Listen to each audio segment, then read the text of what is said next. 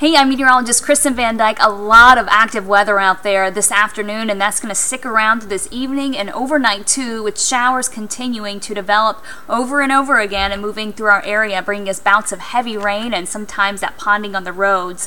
We did have some torrential rain move through the Portland area. Right now we're getting a break with the heaviest action now east of Gresham back towards Sandy and all along I-84 as you head towards the Cascades. This has been producing actually some lightning and a little bit of hail as it was moving through the Oregon City area just minutes ago. Back to the west, more showers developing through the Coast Range, and that's going to push into the valley and bring us yet more rain. So as we continue between 7 and 11 o'clock, expect on and off heavy showers, moderately to heavy rain at times, with temperatures staying in the 40s and the mid-40s by 11 p.m. It's chilly here, but it is cold enough on the mountain that it means snow. And look at those flakes flying right now at Mount Hood Meadows, and we're going to continue to see that pick up in intensity. In fact, winter weather advisories until tomorrow evening. Snow level at 4,000 feet and dropping to pass level. Heaviest snow between 7 and 2 a.m.